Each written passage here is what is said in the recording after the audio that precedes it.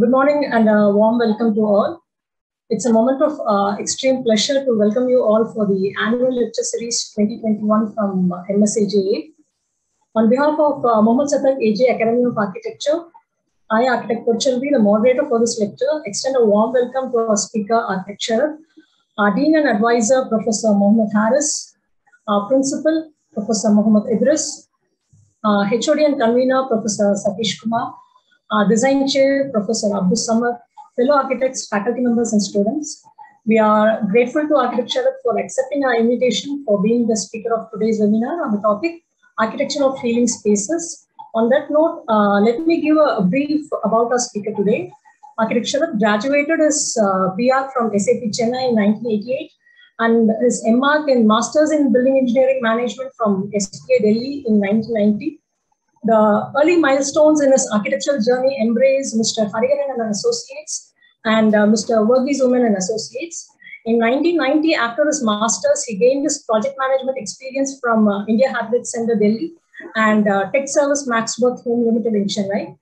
In January 1999, he started his own architectural firm, Design Tech, and since then, progressing successfully every year with a large number of architectural and interior design works for residents, office, farmhouses, hospitals, exhibition complex, restaurants, and industrial projects. To name a few from his long list of his projects are the Kodisha Trade Complex and Co-India Convention Center in Coimbatore, the Tex Valley E-Road that was won on a competition basis, Dr. Kamakshi Memorial Hospital in Chennai, Dr. Arvind Hospital in Kanyakumari, and also many industrial and commercial projects like Ransar Industries, a private limited factory building, the CRI Steel Foundry, Opel, CRI Pumps, Chola Pumps, and Coimbatore, and educational institutions such as Vailtech Engineering College in Avadi, Arts College for Ascon Educational Trust in Chennai, along with other independent houses and residences, farmhouses, low-cost housing, and the list goes on. Architect Sarath is also closely associated with academic activities and is a regular visiting faculty with SAP Chennai since 2000 and is currently also the external member on the BArch and MArch Thesis Review Committee. He also visits many colleges as external design examiner for BArch program. Warm welcome once again, sir. Today's webinar will focus on the planning and design of healthcare spaces. We appreciate your questions and doubts at the end of the presentation or in the chat box.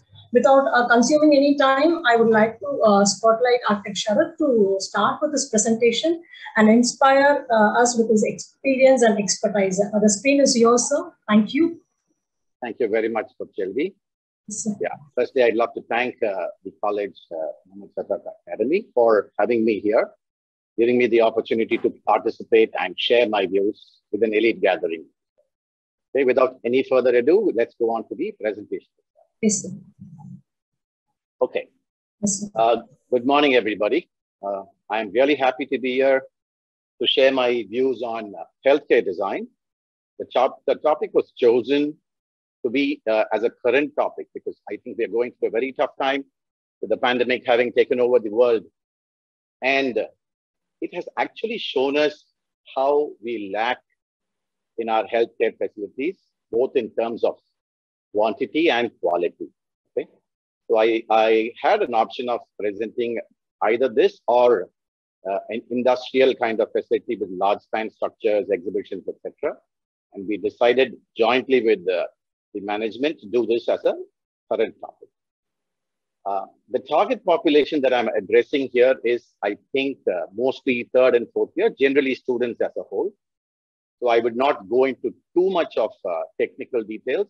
So that's why I confine my presentation only to planning and design of healthcare spaces. Though I will touch on services, it may not be in detail. Okay. So moving on to what it contains. Okay, the content of today's presentation will be, first of all, the standards and planning parameters, which all of us should know in order to design a proper healthcare facility. Then I'll go on to 4 of my case studies, which are projects done by us at various points of time. The first project, Kamakshi Memorial, was done in the second year of my practice. And subsequently, we went on to do many other hospitals. Progressively, you will see how we improved our design itself. It's not that we were very good at the beginning. Okay, so it's a learning curve and we improved it stage by stage. Okay, before we go on to the actual presentation, I'd like to tell you the hospital building or a healthcare facility is the most difficult, some people say, and some people say it is the most easiest. How can this paradox be? Okay. Most hospitals are planned based on certain standards and proximities, which are prefixed. In fact, there are computer programs which can actually give you a layout of a hospital very easily once you feed the parameters in. It is so easy to prefix and do the design. But the other side of it is, if you don't know this, the standards and the planning parameters which go into designing a hospital, it can become a nightmare, both for you and for the person who uses the hospital. So having said that, we'll go on to the actual presentation. First, we go into the standards and planning parameters. Any building typology has these kind of standards and planning parameters.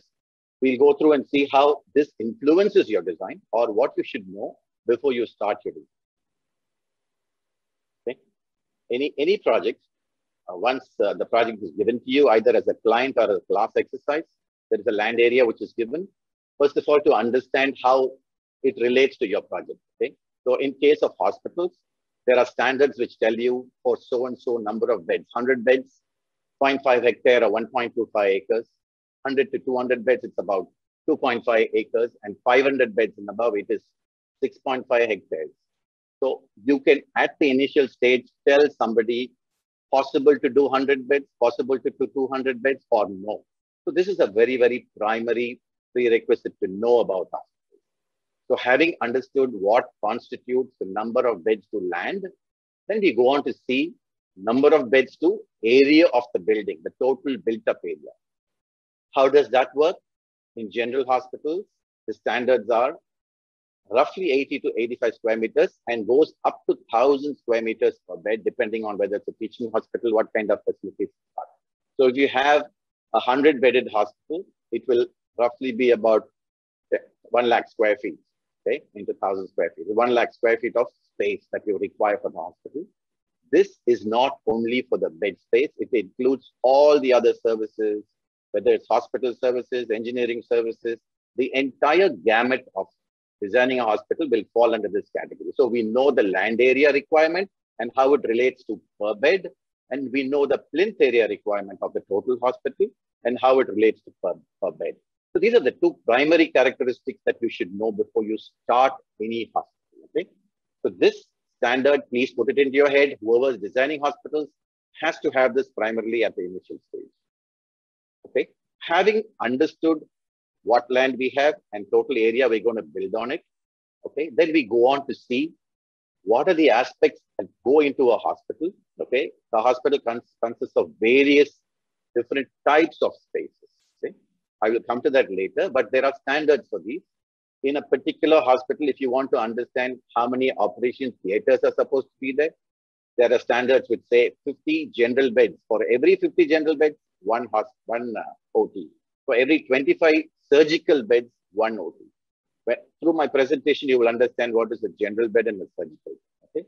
Similarly, ICUs, 5 to 10%. Floor space for ICU is a certain number. So this particular sheet gives us norms of detailing space requirement for each zone of a hospital. So from the land area, we went on to have a total built up area. And from there, we can go on to each department and identify these are the kind of facilities to be provided for this size of a hospital, for which this area is required. So these are standards which are readily available and can be implemented at a very initial stage. We don't need to sit and calculate detailed areas after design. So this gives you a fair idea of how to go about classifying the various areas of a hospital, right? Okay. So having now found out the total area, the total land area, and each of those spaces which we are going to design, what constitute those spaces, we go into the planning aspects of a hospital, which most people should know. Okay? There are basic minimum requirements like the height of the floor. The height of the floor should be a basic minimum of 3.6 meters. Originally, we had a we had a norm in our CMDA regulations, which had a building height of 15 meters for a G+3 structure. You couldn't exceed 15 meters. Okay?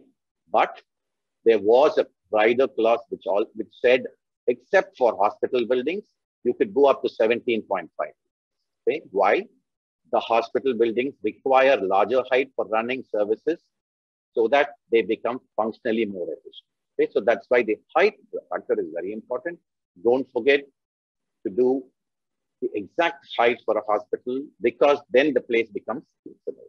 Next is the circulation areas. In hospitals, circulation is primary. Various types of circulations are there, but horizontal and vertical circulations are what we are going to deal with right now. The horizontal circulation is through corridor space. So you need to have a minimum of 3 meters. As per our standards, they say 2.4 meters, which should be sufficient, but 3 would be ideal. Depending on the site, the actual area you're building, this would vary. Okay? So you need to have 2 stretchers crossing each other. That's the idea of having a 3 meter or 2.5 meter corridor width. So having said that, the other circulation is the vertical circulation. Today, people move on in lifts and staircases, but in emergencies, ramps are supposed to be provided. It's a norm to provide ramps in all hospitals. You cannot do without it. So good standards say 1:15 is the slope that we need to do. Okay? But due to space constraints, sometimes we pull it back to 1:12 or 1:10, which is difficult, but that's the norm that we tend to follow. This is where we really compromise depending on the size of land, size of hospital, etc. But normally it's 1:15 or more for ease of movement. Okay. So those are primary areas for general circulation in a hospital and the standards that you need to follow for that. Now we go on to actually what constitutes a hospital in terms of function. Okay. Broadly, we can divide a hospital into 4 main zones. The outpatient department, I think all of you would know, outpatient department handles people coming from outside on a daily basis. They come in to check themselves, find out what is the problem with them. If they get treated, they go away for the day. If the problem is a little serious, they get admitted. So that goes on to the inpatient. Okay? So the outpatient is the first area. The inpatient is the second area where once you get admitted, you go into an inpatient ward, which means it can be a general ward or a common ward. A common ward is where a lot of people are put together in one hall with common facilities. The general private ward is where you have shared facilities like 2-in-1 or a single room, etc. So having these primary areas, then comes the medical part of it. These are the areas where the patients are handled. Then comes the medical part of it. The outpatient also has something called an emergency of casualty. Okay?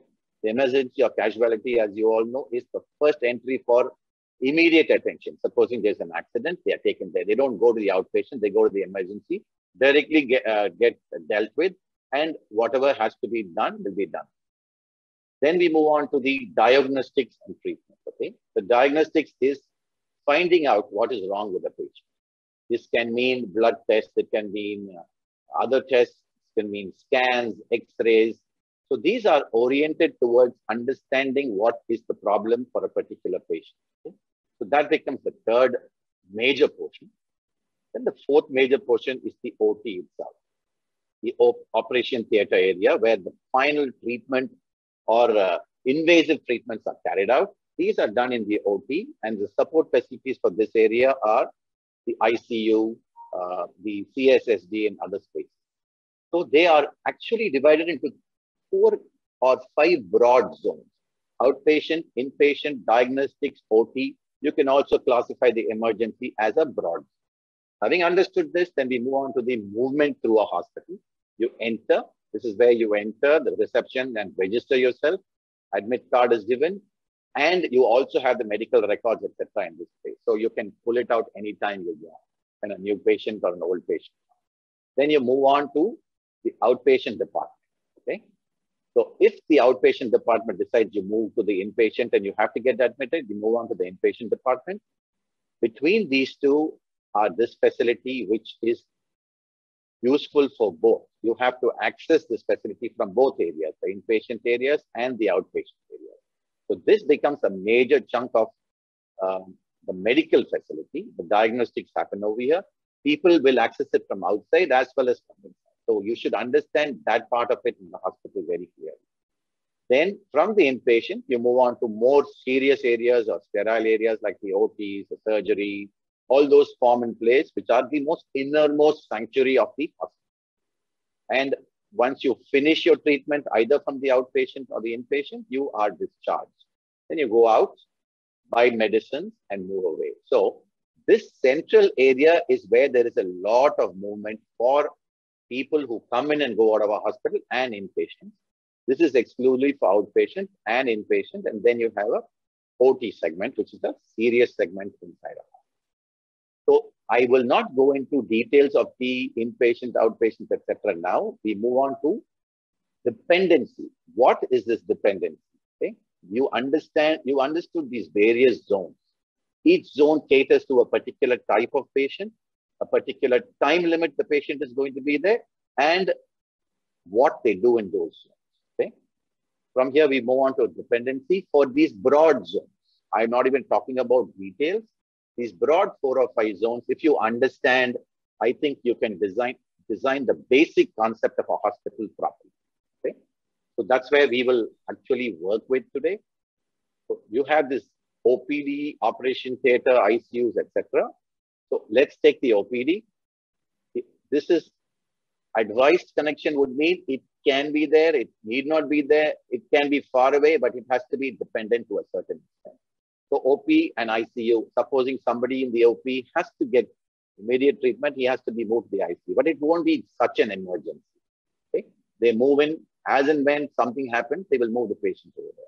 Similarly, OP, the maternity units, part of the OP, usually part of the OP. Sometimes this maternity unit is separated, so people will be taken over there in case of a mild emergency. Operation theater becomes a major aspect in your design. Okay? If you don't understand an operation theater, its location, its biosecurity, then we are in a tough situation. That's why these slides are the basis for your understanding of the hospital. The operation theater has to be very close. See, very short time period, very close to the ICU. Because the ICU patient will go up to the operation theater, or after the operation theater, he might end up at the ICU. So there's an interdependency over there. The operation theater has to be directly linked to sterilization, because most of the activities inside the operation theater are dependent on sterilization and sterile equipment, sterile store, sterile material, etc. The operation theater also tends to be closer to the maternity. Sometimes they have a separate operation theater in the maternity space in large hospitals. Otherwise, they are taken to the main operation theater. So the proximity should be easily accessible. So that is very important. Because the emergency, yes, it is to be accessible, but it may not be right next to it. So it can be further off, but direct access without going into other areas has to be provided. Short and useful connection, it says. Short, yes. Useful, it says, because they have to be attended to immediately. Sometimes they have to be operated upon. So they move to the operation theater. Laboratories also directly connected. If they need some biopsy done of a certain organ or a tissue, they need to send it and get it back immediately. To do those kind of things, the laboratory has to be. Similarly, the ICU has connectivity with the sterilization area, emergency, etc. But the dependency is not very great. Okay, so this gives you a fair idea of the broad zoning and its interconnectivity. With this, you can play around and locate your broad zones to be easily accessible, to be functionally correct, and the dependency factor has to be taken care of. So that's something that you need to know primarily before you start design. All these things we need to know primarily before we start design. Okay?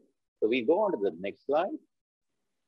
So now we go on to some of the departments where I thought you should know in some detail how we handle those departments and the same kind of activity and proximity in those departments. So the outpatient departments, of all of you know, has to have people coming in from outside and they're getting attended to on a daily basis and examination, etc., with the diagnostics as part of the outpatient. Okay, so that's what happens in an outpatient department. Follow-up of treatment also, they come on a certain basis, like dialysis patients. People come to find out other aspects of the clinical aspects of what is going wrong with them. And then once it's corrected, they are supposed to test and get. So all that happens in an OP. OP generally consists of the first area where you go after the reception. It has a set of consultancy rooms. So this, if we can blow this up a little bit, let me try doing that for you. Okay, so the OP is directly linked to the main entry. There is a waiting space after the reception, and you get into the OP, you have a line of consultancy rooms of various types of consultants. General consultancy are ophthalmology, ENT, dentistry, and all those. There are specialist consultants also, but they may not be sitting as part of the OP. They will be in their own departmental areas. If they find in this consultancy that you need a specialist consultant, you will be sent over there. So this is more towards general OP, medical OP. Okay? So after you do consultancy, they send you to treatment areas, which are the orange areas, which are meant for treatment, where you don't get the treatment done in the consultancy room. Nurses do the injection, dressing, all that is done in the treatment areas. The support facilities are for the nurses who look after the space. They have their own departments and areas, dirty and clean utility, and other staff facilities are given. So this constitutes a single unit. If you need more numbers, you just extend it vertically up, or you extend it horizontally and make units and then link it up. Okay? Depending on the numbers, these get amplified. So that's the basic OT layout, OPD layout for you. The understanding over here is this is a public zone. Anybody can enter.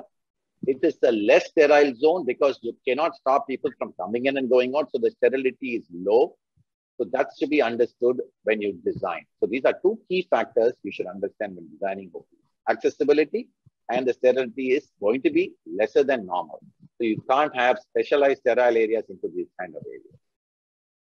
Okay, then we go on to the IP department. As we said, they get admitted into the hospital. That's when you are called an inpatient. You get admitted, okay? And then you go to the wards. Various types of wards are there, common wards, not very expensive. So people go there. It's a shared facility, let's say 10, 20 beds for a large hall with their own toilets, etc. So they classified into two, medical and surgical. Medical wards are normal treatments where you get attended to fever, some other treatment which can be done without invasive surgery. All that is done through the medical treatment. Surgical wards are for people who need surgery. They are put in surgical wards because they need a little more special care, pre and post-operative care. So they put into surgical wards. So it can be classified male, female. There's a maternity ward. It usually is kept separate because I think the people who are involved in this are specialized. Both the doctors and the patients need to be taken care of differently. So there's a separate ward. There's a pediatric ward, again, specialized care for children, nursery for neonatal and babies, and an isolation ward. See, this is very important. Most hospitals do have an isolation ward, which don't work very great. Okay. Today's conditions have taught us isolation is a major factor in hospitals. So an isolation ward is a place where you keep patients isolated who are actually going to be spreading something, okay, spreading infection, etc. So you isolate them, keep them in a special place so they don't spread infection to the rest of your room. So that's a very important portion of most. All the other wards are depending on where and when, which kind of hospital, emergency ward, burn ward. Not many hospitals have this. Orthopedic ward, yes, they have. Post-operative will be part of the OP. So that's your internal layout. Okay. Having said those, I'm not going into detail here because I think you know to design rooms and design large rooms for accommodating 10 beds. It's like doing a hotel. What's the difference between a hotel and a hospital? Hotel is where people go out of their own listing. They want to stay there and they want to spend some time. It's more recreational. The hospital is more need-based. It's more functional. It's a medical need. But the rooms are very similar in layout. What you provide in the rooms become different, which we'll go into later. Okay, departmental layout for an ICU. Now we have moved on from the IP into an ICU. ICU is a more specialized sterile zone. The IP was not a sterile zone where people are there, visitors come. So it's also a semi-sterile or least sterile zone. The ICU is a highly sterile zone. So what happens in these areas? Patients are kept there for special monitoring. They need special care like ventilators, oxygen. They are monitored the whole time through some machines as to their condition, right? So usually you have restricted entry. Okay, visitors and patients are allowed from here. There will be a space where visitors are allowed till further on. They may not be allowed depending on the visiting time. Sometimes the hospitals do allow that. So the patients come in, the beds are arranged in this greenish blue color. Then there is a staff station. This is the nurses station. Generally in ICUs, nurses numbers are higher. So you need to have larger nurses station and their visibility to all the beds has to be perfect. They are the ones monitoring the patient and the equipment. So they should be in visual connectivity with all these places. The nurses station have a support facility. Usually it contains medical records and medical supplies. Sorry. Yeah, medical facilities and medical supplies and medical records are kept over here. So usually it is divided into two zones, dirty and clean. So the dirty zone contains everything after the patient is treated, all that, and those wastes go into a dirty zone separately. The clean zone has all, sterile stores, all those things are in the clean zone. Every single floor in your hospital has to have these two zones, dirty and clean utilities. And ICUs are specifically it's a need-based thing. Okay? So you have two ICUs, maybe you can add one, depending on how many you need. So the numbers we found out is 10% of the total bed capacity of a hospital should be an ICU capacity. Okay? But in today's pandemic, we ran out of ICU beds. So how do we address that? Let's see later. We cannot give solutions, but yes, we have to address these issues. Okay, after the ICU becomes the most important place, the operation theater. The users here are the patients are brought here. The doctors will be here. The nurses will be here and attenders will be here. Apart from the users, they need a lot of other facilities to be connected to them. The ICU, the CSSD, the gas supply, all these have to be connected into this area and becomes the heart of the entire hospital in terms of treatment. Major treatments happening. Okay? Generally, this zone is known as a highly sterile zone. But inside the zone itself, you have just outside is a non-sterile zone. Inside the zone itself, you have a dirty zone. Okay, so understand this. Inside the sterile zone, there is this dirty zone. How do we go about it? We'll see in the next slide. Then you have a semi-sterile where the patient passes through from a non-sterile into a semi-sterile and finally into a sterile zone before he enters the OT. The OT is completely sterile. Okay, so there is a sequence of movement is what you have to understand and how people move in terms of patient, staff, material, everything has to move properly. Otherwise, you will contaminate this area. So this understanding has to be pakka before you start a hospital. All the rest of the areas, I went very less into it, but this you must understand before you do a hospital because primary areas are these. Okay, so how do you lay out a OT complex or OT floor? Okay, this is just one of the possible this criteria that's considered. This is a general corridor from which things move in, people move in, doctors move in, nurses move in, everybody moves in from this zone, this orange color zone. Okay, then the doctors and staff move in directly from a non-sterile area. They walk through into this zone, which is actually the place where they change into sterile gowns, they wash, they gown themselves, clean up, and then move on to a sterile zone. See how it is indicated? They come in and then go into a sterile zone, and they come in and go outside also. So the movement is from a non-sterile into a sterile after the wash. Many cases, the designs make it look as if they come in and go out and then walk through this. Doesn't work. Okay? So this is how it should be laid out for NABH norms. Otherwise, you will not get accredited by NABH. Okay? Similarly, staff, nurse, all of them move into this area. A patient moves in from a separate corridor, it's a separate entry. He is brought into a pre-operative zone. They are kept in waiting or hold. Sometimes anesthesia happens over here. Sometimes it doesn't. Okay. Then they move into this. This is all sterile zone. Once they are into it, they are sterile. And then they move into the various operation theaters. There is an anti-space here for anesthesia, induction, all that can happen. The patients move in anesthetize, and then go in. Okay? The doctors come in, get into sterile areas, come here. There is a scrub up finally before they move into the OT. So they are completely into a clean room environment over here. Though all of this is clean room, this is the cleanest space over here. Okay? So that's the sequence of movement. After operation, the patient is moved into these waiting areas. Okay, so this is post-operative recovery, second stage recovery, and then they move out into the general spaces for the wards. Okay? This is people movement. How does material move? You need sterile material. There is dirty material which is generated inside a OT. How do they move? Okay? So generally, the operation theater has a rear side access. Usually, there's a dirty corridor over here. This is not very clearly earmarked in this particular diagram. It's showing a sterile stock. Okay, the sterile areas, the stores, the sterile CSSUs are separately placed. Usually, a centralized location from which you bring in the sterile equipment and sterile things like bandages, sheets, etc. Through a drum waiter or a lift, and then enter the sterile zone. You have to have a sterile store from where they are distributed into the OTs.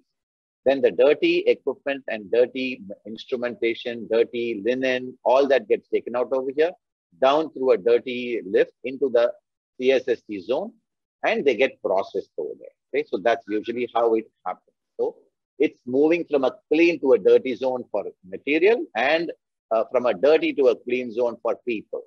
Okay, so it's very, very important to understand this layout. It can be done in many ways, but this is the primary way you have to handle it in terms of movement. Yes, having taken you through the 4 major zones in a hospital, we will just look at the services what go into a hospital. Okay, this is broad. I'm not going to go into detail, but the understanding has to be there. So what services go into a hospital? There are usually, in my presentation say 2 types of services. One is engineering services, the other is medical services. But today I actually subdivided it further. There is administrative services, which deals with admin, both front end and back end. Okay, they need some space. There should be a front end space where they meet up with people. There's a back end space where activities like accounting, other things go on, pharmaceuticals, stores, etc. Okay, then there is engineering services. Most of you are aware of what the engineering services are. In a hospital, it consists of the usual things, electrical, plumbing, all those things, plus medical gas and other things which are needed specifically for a hospital, bio waste, morgue, and all those. Then there is, in the medical services, there are 2 types. One is the medical services directly accessible for doctors and patients. There are non-clinical services like the kitchen, etc. Okay, kitchen, laundry, all those things become non-clinical services. So, okay, the kitchen is one of the primary non-clinical services. I'm not going to go into the kitchen layout, though it's over here. We will skip on and go to the laundry. The laundry is another non-clinical service. You can understand this very easily, not going to go through it. CSS, very important to understand. Like I told you, most of the material from the ICU, rooms, OT, all come into the centralized sterile supply department. Okay? Everything comes in, gets cleaned, gets sterilized, gets packed, and then it's sent back to the various areas. So again, there is a singular movement which is required like in an OT, okay? Let's understand that. So broad zoning, soiled linen and soiled instrument, etc., come into the soiled zone. From here, they are cleaned and taken to a clean zone. They are packed after cleaning and then put in a sterile zone. This is material ready to go out. This is where the cleaning and packing happens. This is where the dirty things come in, okay? A detail of this is shown here. Things are brought in either through trolley or people manually. Trolley is dumped here. Trolley is washed and goes away. And here it collects clean material after it becomes clean.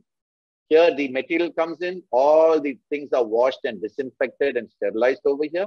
And then passed on to the control area where it is handled by staff and cleaned, etc. Staff has a separate entry. They have to clean themselves before they come in. They should also be sterile. They should be disinfected. They come in, change, and then they move in. From here, it goes to a sterile store. Material passes only through hatches, through intermediate connecting areas, so that it doesn't get sterilized, disinfected, infected. Then it gets issued from here through the trolley and goes back. So that is your zoning and the circulation for a CSSC movement. It goes to various parts of your hospital. Okay, mortuary, not in detail, but yes, the mortuary is to be provided, not too close, not too far away from the hospital, slightly discreet so that people don't get into a problematic situation. General medical stores are there, like the pharmacy, etc. Then you have storages for vaccines, like what happened now. These are kept in cold storage rooms because they are controlled atmosphere. Then there's a medical gas supply. They need oxygen. They need nitrous oxide.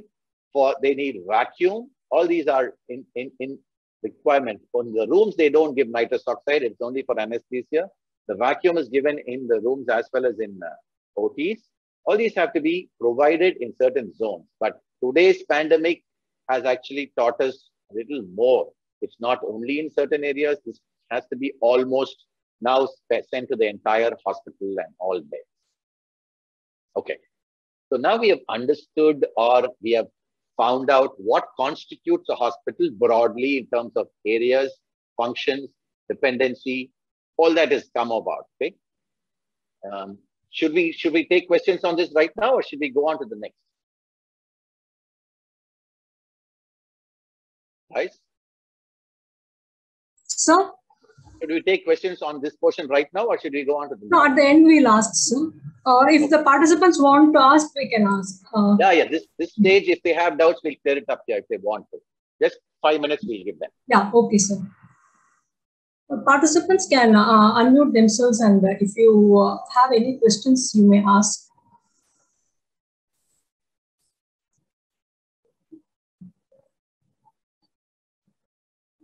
You can ask anything, don't worry, okay?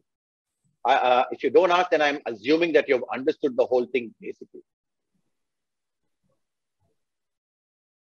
Participants, you may unmute yourself and you may ask. Or if you want, you may put it in the chat box. Yeah, do that. Put it in the chat box so you can ask. If you have nothing, you tell us that you have nothing, we can go ahead.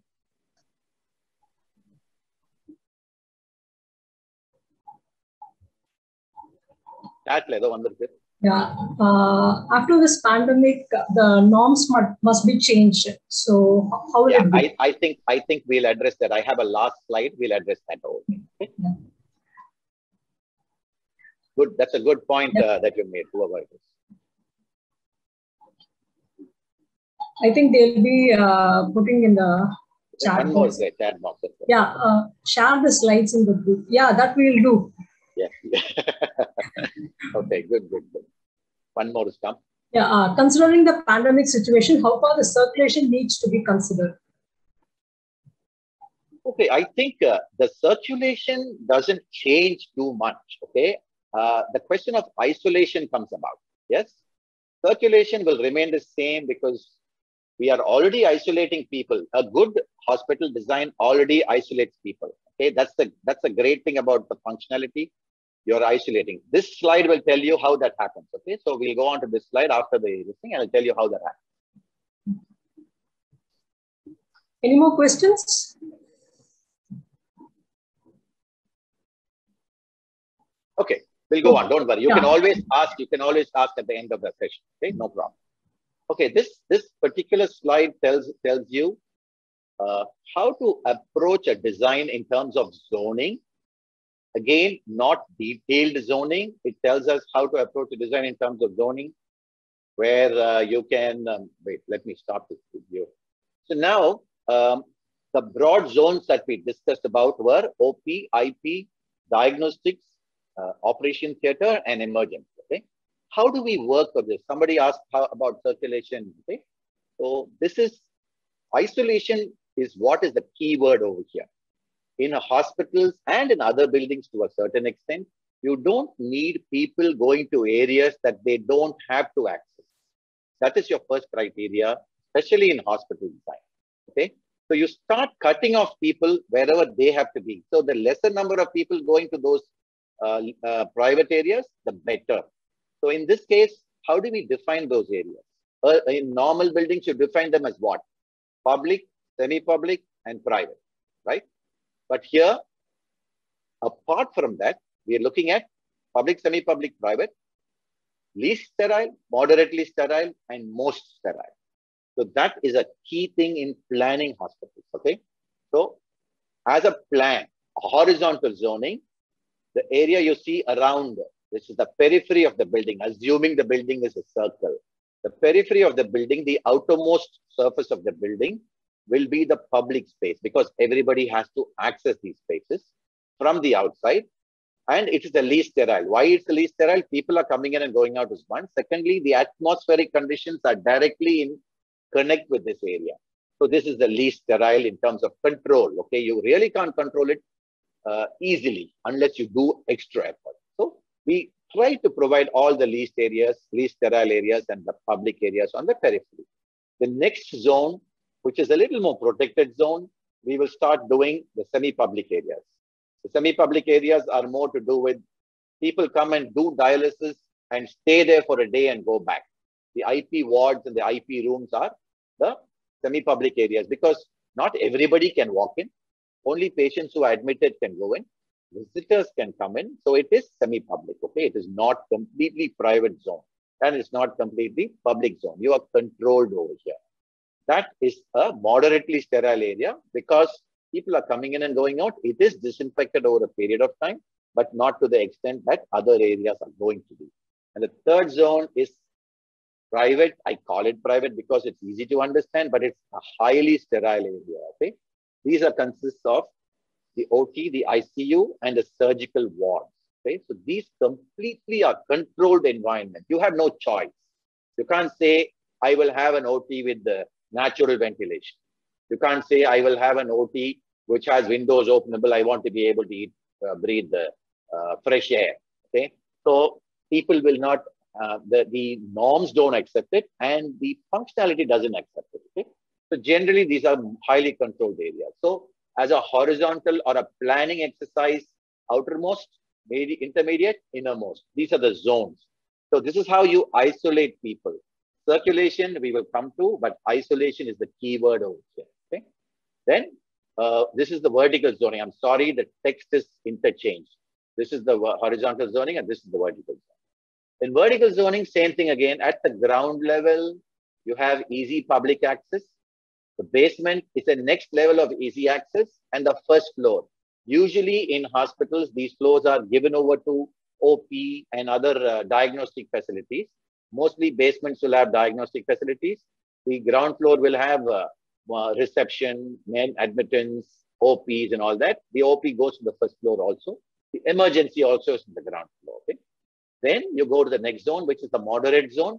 The moderate zone should have the IP and the wards. This is private in the sense it can be private for the people who admitted. They don't need to have people walking through their rooms unnecessarily. And the visitors only can access them. Doctors and nurses, of course, access all zones. Then the topmost zone, again, you're moving it to the top. The sterile zones, OT, all that goes on top, ICUs, etc. So it works that way, but it does not mean it has to be done only that way. Let's see how we went about doing it in our designs, but this becomes primarily how you approach a hospital in terms of zoning. Okay, so isolation in terms of people getting segregated, isolation in terms of atmospheric conditions and infections getting segregated. Okay, so those are the key terminologies over here. If you have understood that, we'll move on to the case studies itself, or not case studies, projects that we have done.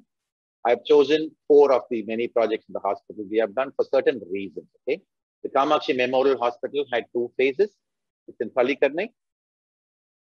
The first phase was a very linear, long property. It had 100 bed as a requirement. It was only plotted that time, and the second plot was not even available with the client. So that's why it was the first phase. The second phase came in a little later. Once we started constructing this, they bought the other land and they changed their ideas. So we did the second phase also. So these are 100 beds and 130 beds. It is located in Pallikarnai, inside the marsh area. The land was part of the marsh. Okay. This is the location itself. Let me show you the location so you can understand the context. So that's the location. This is the Belacheri Tambaram Road, which is called the Tambaram Main Road.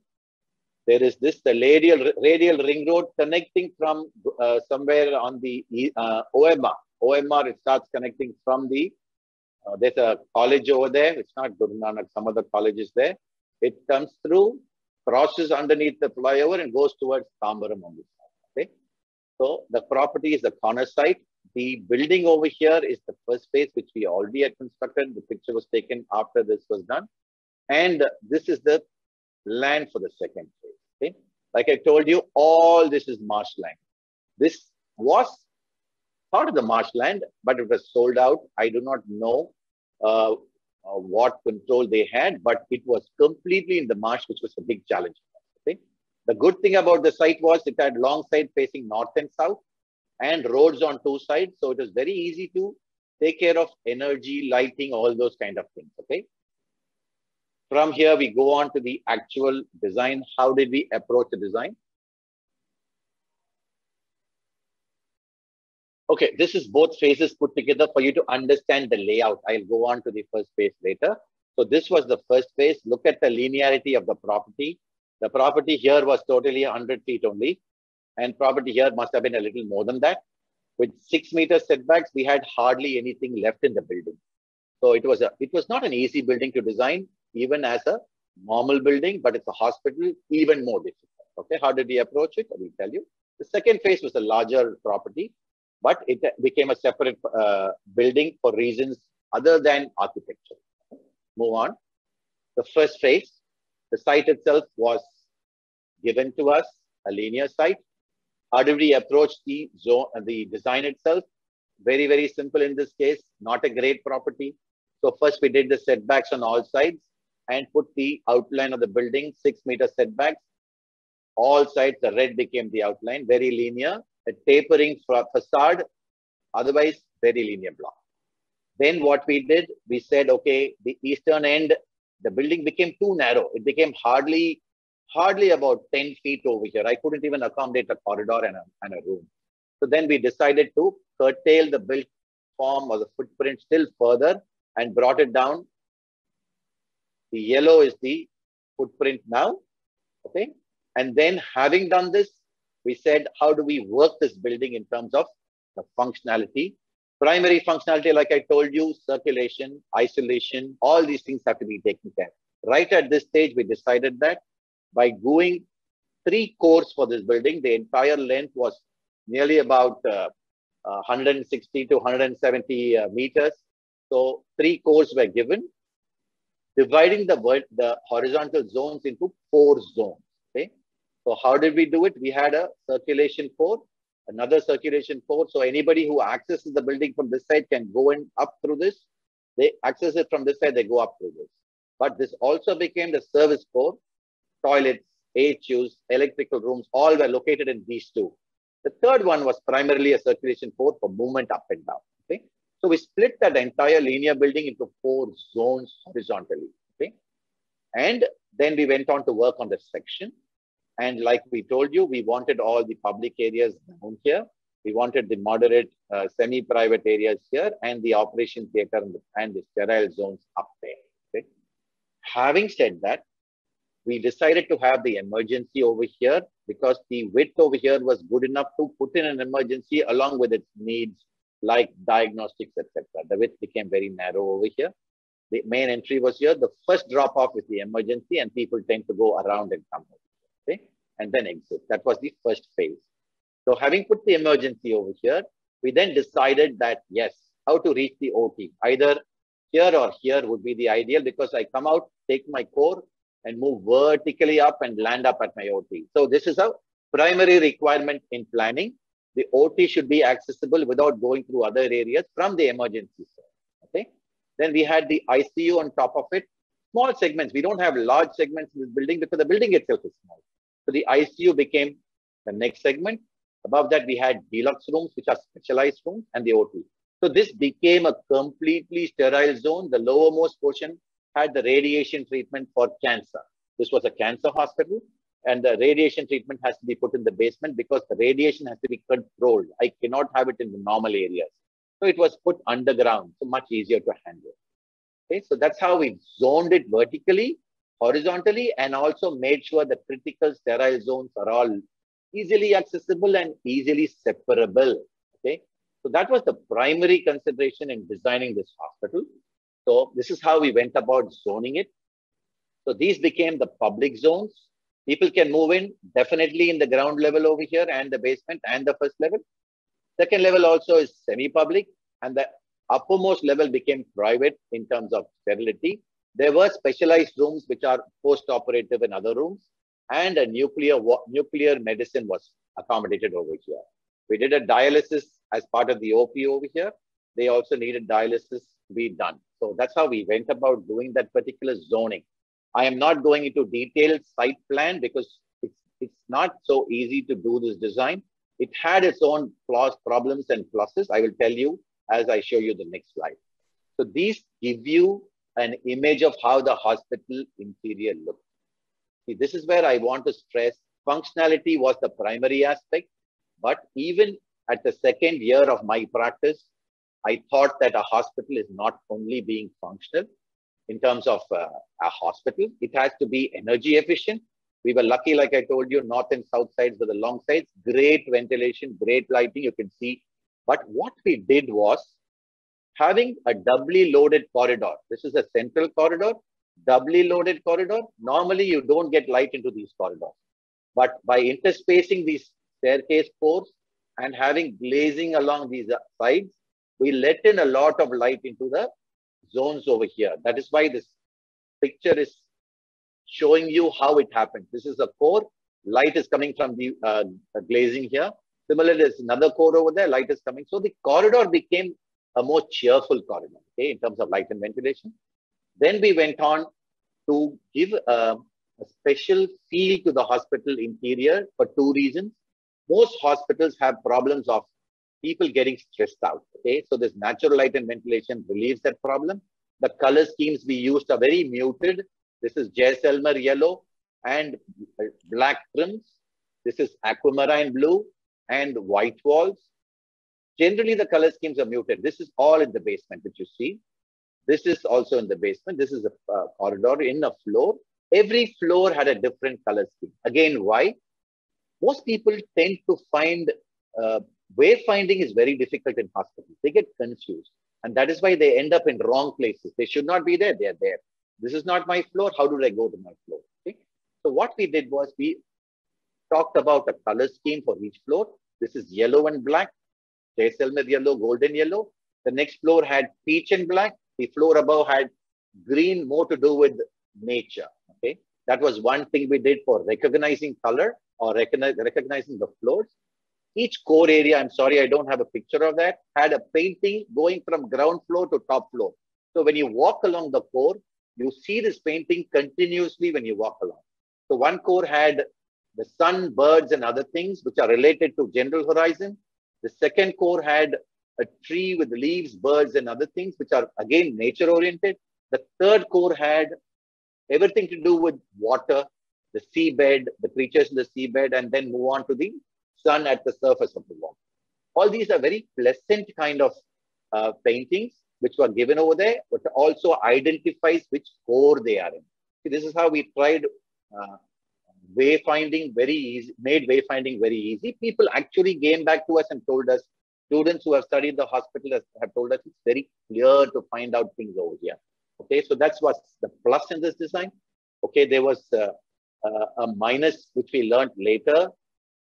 The hard surfaces in almost all these areas had some openings. These areas were all closed, glazing, ventilators, Venetian blinds are all metallic, hard walls. The sound was a problem. Okay, I will tell you at the end of the project why I consider this a problem. Too noisy, people were disturbed, all those kind of things. Okay, all these areas had hard time. So subsequently, we thought about it in various hospitals and we did things, but it's not always that you have your way because client has a say in the matter. Yes, we try to do things the way it should be. Okay. Okay, you see these paintings here also are relief features. We made paintings to suit them. Every floor had a different theme. This painting are birds of India. The next was brides of India or dances of India. The next painting had some other sequence. Each floor identifies itself, gives it relief for people. and it's informative also. Okay, so it's a theme that we try to work on. Okay, this is phase 1. The phase 2 Kamakshi Hospital, I'll go into detail. How did I arrive at the design? Okay, first again, the site was 2.5 acres or 2 acres. We couldn't do it as one site because if I take it as one site, the government takes away 10% of the land, the total land. You have to give it away to the government. Okay, so we decided that we'll divide it into 2 sites, which the client did not want to part with the land. So we did this as a property, and the setbacks are 6 meters again, or 7 meters in this case, because we planned this for a high-rise building, multi-story. Okay, and then we put the setbacks lines. What we did next was we identified certain structures we have already located here because the phase 1 had problems of space. We had located the services like the EV rooms, the transformer, the medical gas piping, the fire sump, the main sump, all that. And then we took the piping from here. So we kept it away and then made the footprint smaller. The yellow is the footprint over here. And now we found out the building width is 45 to 50 meters. And as an energy efficient building, it doesn't work because the internal spaces don't get light. So we cut out a courtyard in between, a long courtyard, saying this will be free. Okay. So we did that cutout, and then we came about to this design. Even here, we found that, okay, if I have a cutout over here, if I am here, I can move across here. If I am here, where do I move across? I have to walk either here or here. The walking distance became too long. So then we connected it in the center over here and had 2 courtyards. See how the design evolved based on criteria of climate, energy, movement, everything. Okay. So that's how it evolved. And then we went on to zone the building like the way we zoned the other building, very similar kind of zoning. We located circulation cores, green ones here, and then we added fire exits for emergency. So these are circulation and service, circulation and service, circulation and service. So that's how the building form came about. Okay.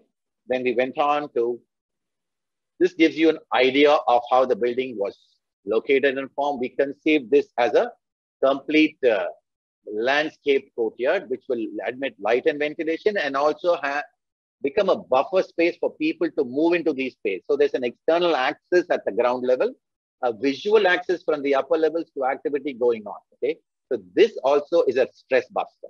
It relieves stress for people at the upper levels and at low levels. So this is something we did. So energy was a factor, lighting and ventilation, productivity in terms of people, how they feel, how they work, how they react to the space is what we did over here by introducing courtyards with nature and views. And then this buffer space is an activity space also at the ground level. So this gives you a fair idea of what happens in section. Wind movement, light and all that really happens in this building. It is not in theory. You can go there and find out how it happens. There is a problem there also. I will tell you at the end. Okay, so this tells you about light, north lighting, north side, south lighting. There is shadow from this building, but yes, there is enough lighting, and how we had created that linear effect and the courtyard. Okay, okay, this gives you a feel of the light itself, intensity. North Lavande, less heat, but light right across. South Lavande, little more heat. It has to be shaded, but light right across. So it's a good design in terms of lighting, ventilation, cross, all that can happen. Okay, zoning. How did he go about the zoning? I'm showing it to you in 3D. The ground floor had the main entry, the double-story atrium, a large dining space with a kitchen for both visitors as well as staff. Then this had beds, and the rear portion had parking area, still parking. There is outside parking, but the still parking for staff and other people was also envisaged. The first floor is mostly beds, but we had a dialysis area because people will come on a daily basis, access it and go away the same day. So the dialysis was kept over there. Second floor, fully beds with special wards. I'll show you in the plan. The third floor had the main sterile areas on the south side. Why did we choose this side? Why not the north side? Okay. So the north side, we kept it for rooms. Why? Because the heat coming from there is definitely lesser. The views were better. It was marshland, but definitely the view was better. This is a controlled space because I need to do air conditioning. I need to have it closed. Everything is controlled. So instead of having a controlled space over here, I put it over here because here the heat control is more difficult, but it's already a controlled space. So I put the entire, as a firm, we do this. Okay, so we put the entire sterile zone and the OT on this block, and it became very easy. Accordingly, we located the CSST at the ground floor over here. Okay, so the CSST became part of this area over here. Above that is the OP. So that's how the zoning happened over here. So the horizontal and the vertical zoning is shown in a three-dimensional fashion over here, so you understand it. Okay, this is the picture showing up the same section. Okay, let's go to the ground floor plan. Entry, waiting. This is the double-story reception, which gives you a grander entry. Many people liked it. I also felt for a large hospital with so much of people coming in and going, a double-story entry would really do great volume for the space, feel of the space. This is the staff and the canteen for the visitors. You can step out into the courtyard. This was originally Kalangar, beds, etc. Now it's become pharmacy and other things related to the OP. And this is the parking. They had a machine to produce a radioactive substance for PET scan. The only one in Chennai at that point of time that was located here. Highly difficult to design and do this. It's very technical. So mostly it was done by the people who are coming with the equipment. This is the CSST directly below. So the cores, main core, secondary core, tertiary core, and the fire exits. Okay? Next floor, rooms. And this became the medical ICU. Okay, why? It doesn't need to be next to the OT. It needs to be isolated. So we put it in the corner over there. The isolation room itself was put over here because patients can be brought, isolated and kept over here. After our design, we moved it towards this block for isolation subsequently, and then got it over here because we found that there was a lot of movement. We moved it into this block. So these are some things which you learn on the way. This is the dialysis unit in the first floor. Movement is up from here and here. From the reception here, all people don't need to go through this. From the reception, they go on to the courtyard and then move up through this area. All toilets are here. All toilets are here. The next floor, we had all rooms and special rooms for VIPs with terrace gardens overlooking this. All rooms overlook into my courtyard. So they get connected. They get ventilation, lighting, and visually connected to various activities happening over there. This is the topmost floor where we had, I told you, the most sterile areas, the OT. Let me run through the OT for you. Patients brought in, sterile zone into the OT. Doctors come in, nurses come in, move, wash area. They come in from outside, wash area, move into the sterile area. Similarly, nurses do the same thing. Similarly, there's another facility for these two OTs also. So nobody crosses path. Sterility movement is there. All dirty material comes out into the dirty corridor behind from the OTs. There is a dumb waiter. All are collected, taken down through the dumb waiter, and it goes down to the CSST below. Post-operative ward, after they finish, they come here. And the ICU, there's an NICU and an NICU ward over here, pediatric ward. And this is a specialty for this hospital because their department here was very strong. So they went about doing this on a large scale. Normally, people don't do this on such a large scale for this hospital. Okay. That's the whole zoning and how it was done. Rooms. Generally, these are hospital rooms are very akin to hotel rooms. How did we segregate them and do it? We as a team don't believe in artificial ventilation. It's all cost. Okay, so I don't put my toilets inside the corridor space, though it is convenient for various reasons. I feel long term, it's better to have it over here. So the smaller rooms had a very, very minimum window, 4 feet wide, to look outside. Light and ventilation are fine. The toilets are accessed from here. So the room becomes this area. You have a main bed and attendant's bed. This is a slightly larger room in length. This is the smallest room available. Okay, this is 2 grids into 2 rooms. But what we did for a little larger room where they wanted to have a deluxe kind of room, we took 3 grids. Each grid became a room, not like having a toilet. The toilet became common over here. This is becoming 1 toilet for them, 1 toilet for them.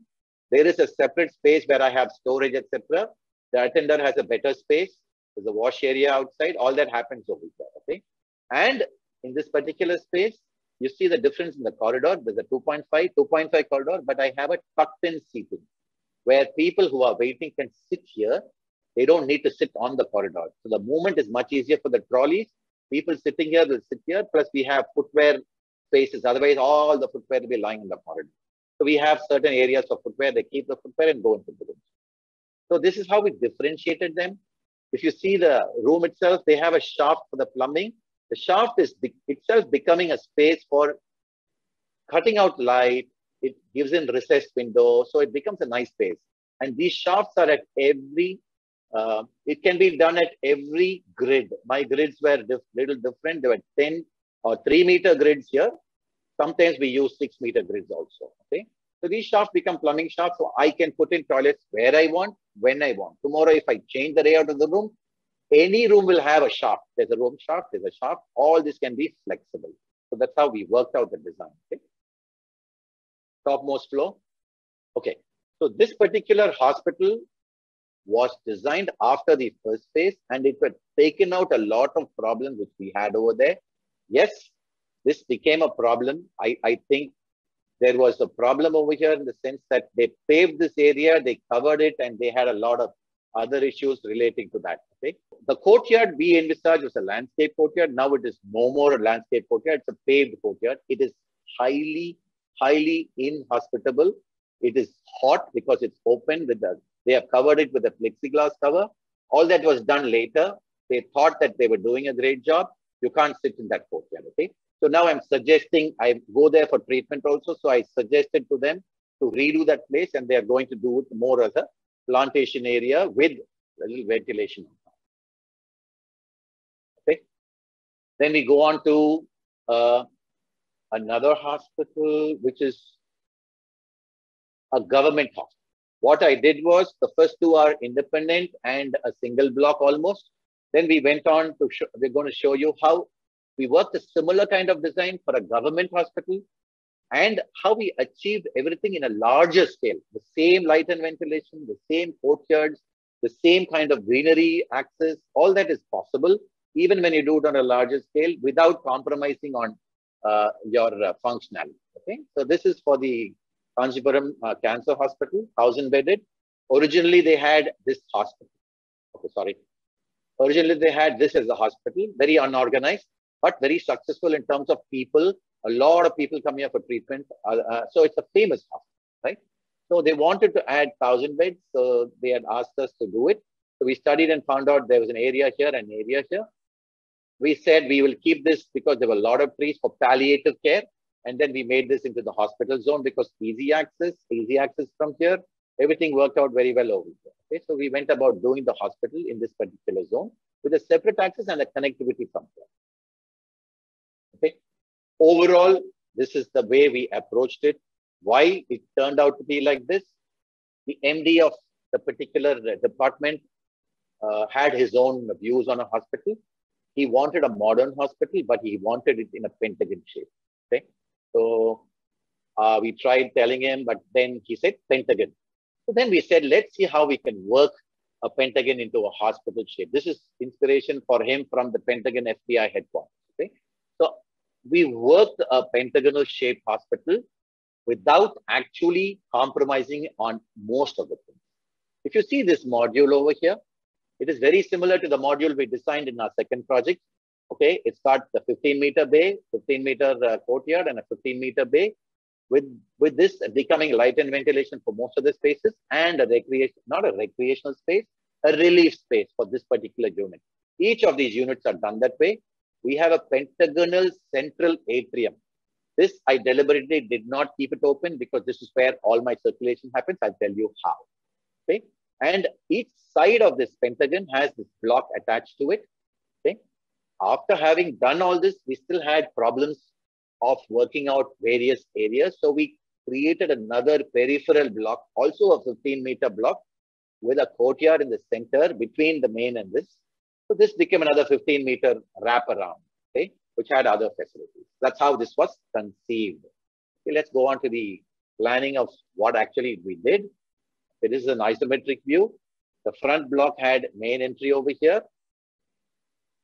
All blocks at the upper 3 levels had rooms, okay, where patients are housed. Private rooms, paid rooms, all those are in the upper level because they need privacy. How did we segregate? They had very clear segregation, very easy segregation. Surgical oncology, this is a cancer treatment. Surgical oncology is one block where surgery happens. Only for these people, they suggest surgery. So they're all put in this block, and OTs are all located over here. Medical oncology, all general wards are located over here. Most general wards are patients, and then there are medical treatment happening, private wards on top. Similarly, over here, this is radiation oncology. This is the treatment itself, radiation therapy, chemotherapy, radiation therapy, brachy, linear accelerator, all these are radiation oriented. They are all housed here. The radiation is in the basement. Then there are wards over here. So again, specific requirements, specific zoning. This became the OP block, very close to the entry, and rooms on top. So the zoning was based on that. Where did all the diagnostics, etc., go? Okay, so that's what we need to see. The front end had the pharmacy, palliative care, etc. They had the public zones like auditorium, library, etc. The linking blocks here, the linking block here next to the OPD had all my diagnostics, lab, blood bank, all the diagnostics over here, and bedrooms on top. Then the linking block here at the ground floor had a canteen and other facilities for public. From there on top, we had this is also a teaching hospital, so there are rooms for all the HODs, classrooms, and all that happened here. This had links to the OT and other facilities. So the ICU beds, wards for that, pediatric ICU, and casualty happened here. See how the zoning plays around depending on type of hospital, the need for what you have to do, and your concept. So this concept was told to us to be in this form, so we adapted ourselves to this form. Okay? So the basement floor, you come from the ground floor, go down through the core, enter into the common area, which is the lobby. No light or ventilation in this case because this is in the basement. Why? Because all these are radiation equipment. We suggested they take it to the basement. They were not for it. Then they found out from various areas it's better to be in the basement, so we went for the basement. So they have their consultancy here. All the treatment consultancy happens here, and then they are sent in to various treatment areas, waiting along with the treatment area. These are the linear axes. Look at the size of the walls, etc. They are custom made to prevent radiation from going out. They are to be cleared by the Baba Atomic Research Center, Mumbai. Okay, so that happens. This is also treatment area. Then we go to the ground floor. This is the main entry. One block itself at the ground floor became the main entry where you can actually, we can actually enter, park, and then come into the anti-space, get into a lobby. There's a main lobby over here. From here, you can have the reception, etc. over here. There's a pharmacy, and there are offices over here, admin offices. So public area are curtailed. The pharmacy itself is over there. Once they get into the hospital, you have a main vertical circulation. There's another vertical circulation when you're on the rear side of the hospital. You don't need to walk up. This yellow portion is where I will let my people move. Okay, I am curtailing them from moving to any other portion by design. So they move around over here.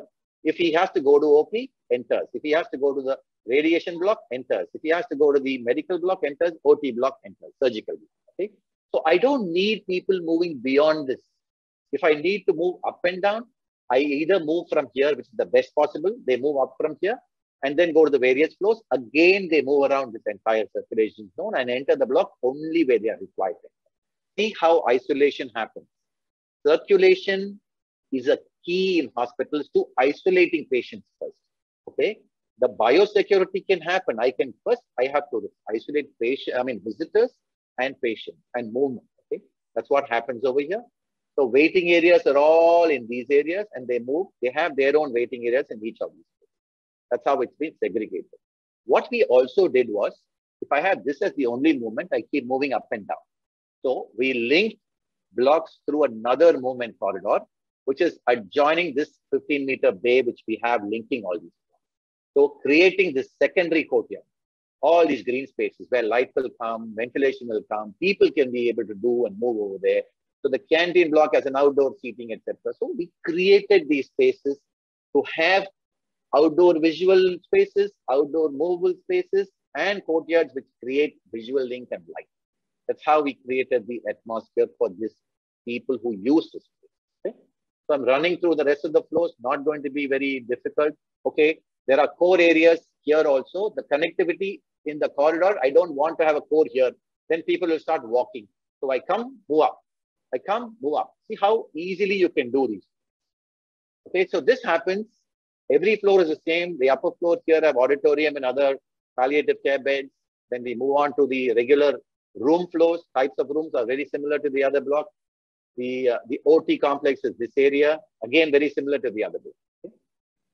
Okay, these are the views of what we envisage as an external view.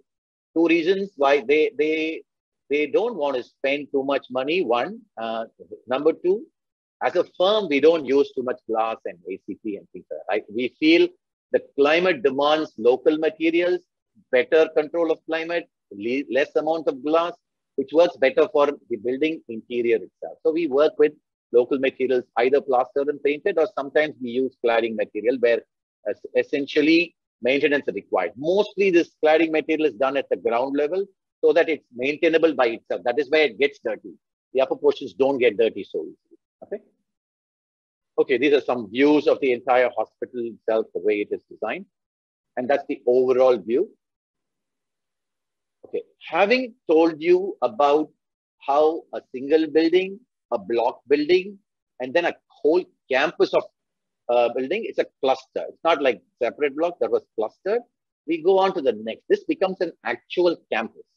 Why an actual campus? Because this is a larger site and the need demanded it. Okay, this is for Institute of Mental Health. These are where this is in Kilpok. Mentally ill patients after treatment, they go over here and they recuperate over. If they get better, they go back home. This is where they are housed. Okay, so this had a 25-acre property, which is a kind of virgin land, but it had buildings scattered which are already existing over there, currently being used as wards. Lots of small buildings scattered. I don't know how it happened, but it happened. But they had a major administrative complex over here, which we thought should be maintained and used as a major focus. The main road led to that. 2 new building blocks have been put over here, which we were told not to do anything with. They will utilize it. These are defunct right now, and they wanted to use new blocks for 1,000 inmates. There's an OP site over here, which is across the road, which is separate. Okay, this is an OP block over here.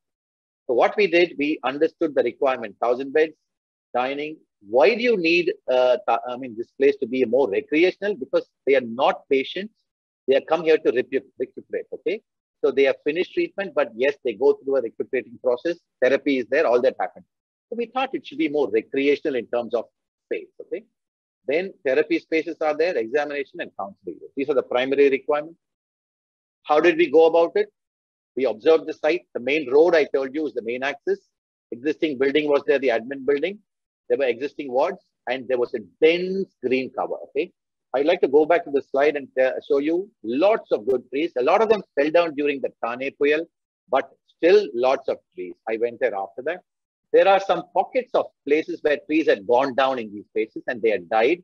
So there were lots of open spaces in this area, a little bit over here, and a large one over here. Okay? But then we went on to zone it very differently. How? They had an architectural significance. The buildings were existing were old. They had tile roofs. They had pollinated corridors. We thought we will make use of the feel, what is existing over there, and go around with the same feel. We retained these buildings. Overall design, we wanted to keep the place green and design only in open pockets, enhancing the architectural significance along the main axis, and cluster planning. Why? We'll go to that. Okay. So option 1, this is one cluster. How to arrive at this? They wanted us to have a space where people felt free, the inmates felt free to move around and do. Right now, what happens is, if they have to go from their ward to somewhere else for treatment or counseling, they have to be accompanied by a person who takes them a staff. Okay? So they are walked around from here to, it's a very, very tedious process. So they wanted to accommodate all that in one block or one cluster and make them walk around by themselves so that independence starts growing on them, and then they will go out. But they have to be monitored. You can't let them walk around by themselves because we don't know what they will do. They may just go out and slowly walk wherever they want and go away. So that was a main criteria in how we went about designing. Okay, so the site plan we came about with this main axis and the main focus of the administration. We had this open spaces were more here. We housed the male wards over here. The female wards was housed over here. And around the admin, because daytime therapy also happens, people might come here. We had occupational therapy buildings over here. Okay, future expansions can happen in this fashion. Here also it can happen in this fashion over here. These are the existing buildings. The kitchen and laundry was here. Okay, so we cut off the services here. From there, they are distributed. Outside agencies stop till here. All these are internal. Okay, how did we arrive at the design? Yes, we used a hexagonal thing because we wanted to have an introverted design for monitoring purposes. We need to understand how they are, where they are, what they are doing, all those things. Okay, so the circular thing is the best thing for an internal focus. We converted that into a hexagon. Then we made the usable spaces like a donut around the hexagon. And then we added this portion beyond the hexagon. We added this portion to it, extended it for the bed capacity. Okay, so that's how we arrived at this. That's how we arrived at this form. So this is what we do at the rear. There are 2 wards.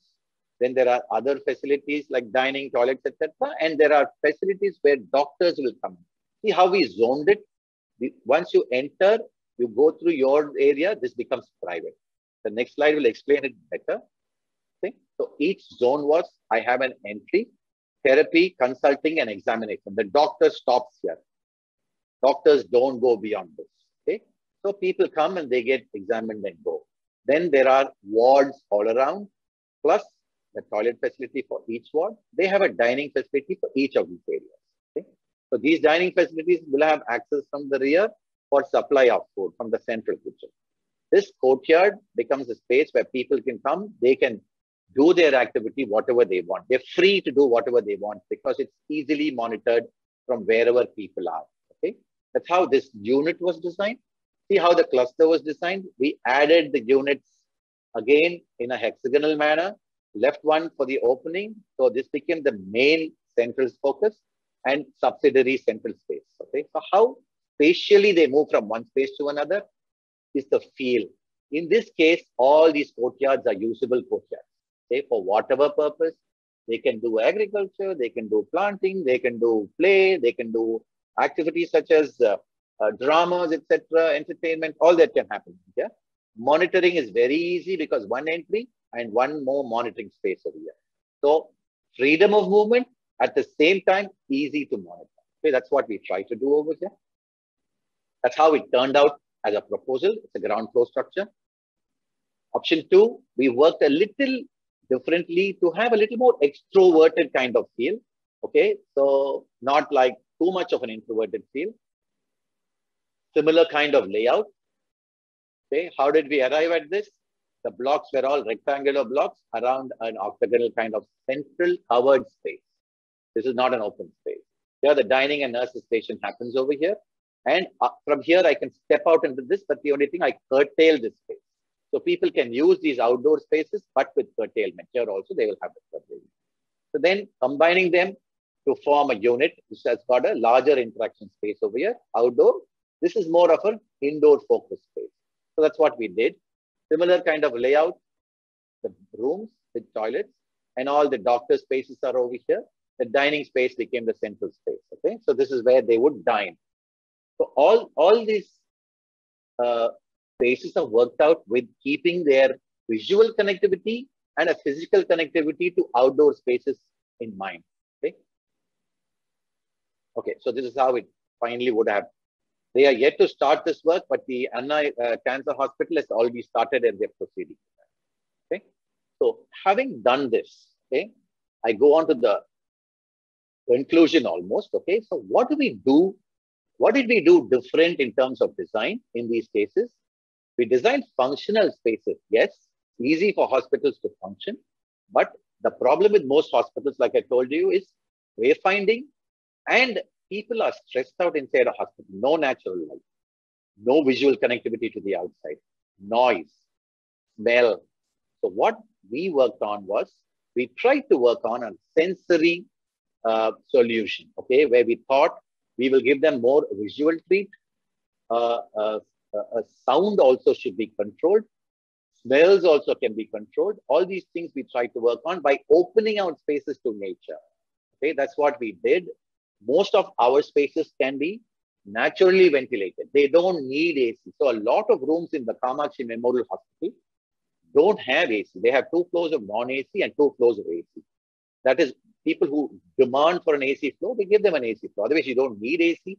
light is not required. So they really save on energy bills, etc. The feel of the hospital is more open, more relaxed, and people feel more comfortable in these atmospheres. Okay? So somebody asked the question of design response to pandemic conditions. Should we go to this or take questions afterwards? Yeah, we can, because this is also a part of the question also. So we will go along. So this is what we listen out. Okay. Normally, when I do thesis with students, generally we try to. A lot of people have taken up this pandemic thing as a response for various spaces like office spaces, etc. But it all ended up to be not a spatial difference, not an organizational difference, but differences of what you call as active techniques rather than passive techniques. Okay. So move the table, put a screen in front. Yes, these are good at a subsequent. How do you avoid doing these things as add-ons is what we thought about. Okay.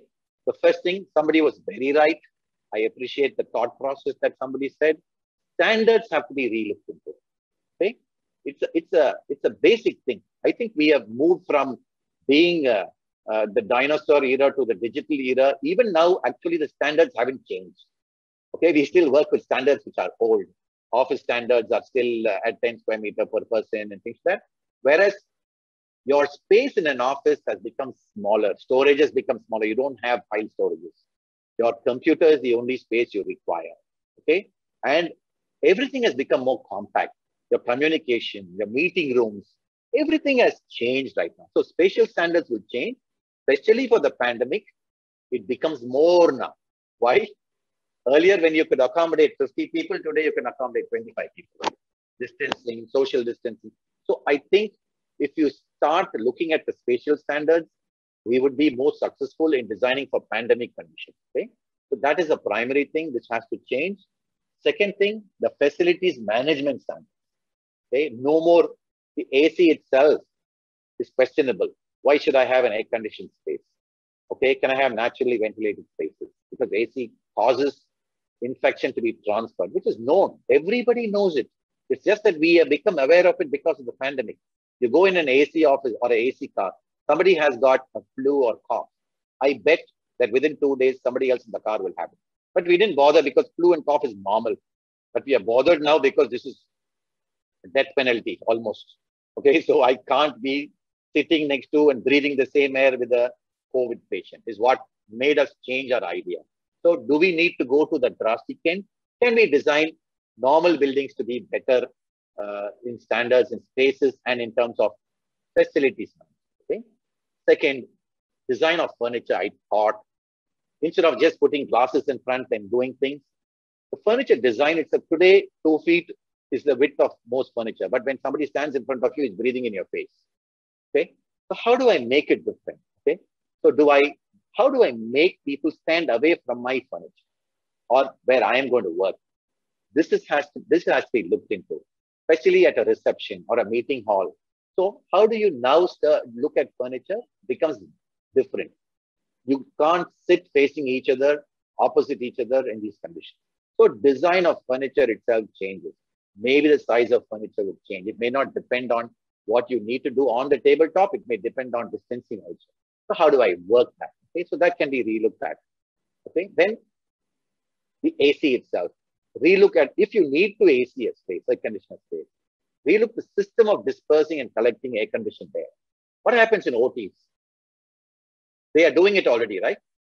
So they discharge the air from the top. It moves down because it's heavier air, goes down. Normally what happens, then it becomes hot and moves up and is collected up in normal spaces.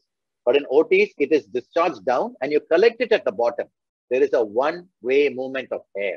All infection gets taken down and then collected. It doesn't travel through your face again, doesn't go up again. So can we look at air conditioning itself very differently, okay, to ensure that dispersion and collection takes away the contamination easily. That is one way. Then you can increase the number of changes, air changes specified for a space.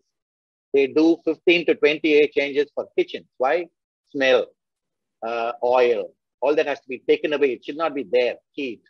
So our air changes are hardly 1 air change or 2 air changes per hour. So can I look at better air changes? Natural ventilation can even achieve that if you do it properly. Okay. So the number of air changes you do in a room so that the infected air particles get taken away sooner. I'm not saying it's going to be taken away immediately. Sooner. It's not standing in the same space. Okay. Then replicate fire zones. I don't know if you know about fire zones. AC is usually designed based on fire zones also, because one of the main reasons of fire spreading is through AC ducts. Okay. So how do you do it? You put an AHU and that handles one zone. So that zone, if something catches fire, if it is not curtailed, only that zone will burn. It will not transfer to the next zone through the AC. Can we do something like that for isolation of zones? Okay. So these are important aspects that we should consider. Okay. Revision of norms for medical gas supply provision. Actually, your sizing of a medical gas unit has to change now. It's no more going to be the sizing that they have already, because that was on older norms. With pandemic, etc., the whole thing has to be relooked, because today we were found wanting in terms of quantities. Everybody knows that, right? So we are running helter-skelter. So that has to change. So the provision for the sizing of this. Secondly, outlets itself. Why? Even the ICUs were shortfall. So why it's a shortfall? I don't have outlets for oxygen. I don't have outlets for ventilators. There are no equipment. So how do I manage these things in terms of numbers has to change. So the standards have to be definitely increased. You can't have the whole hospital on standby, but definitely the standards have to change. So these are some ways and means of doing what do you call as isolation, social distancing. All these can happen through design features. So we should be able to implement them and convince people. Okay, so that's the basic. Yeah.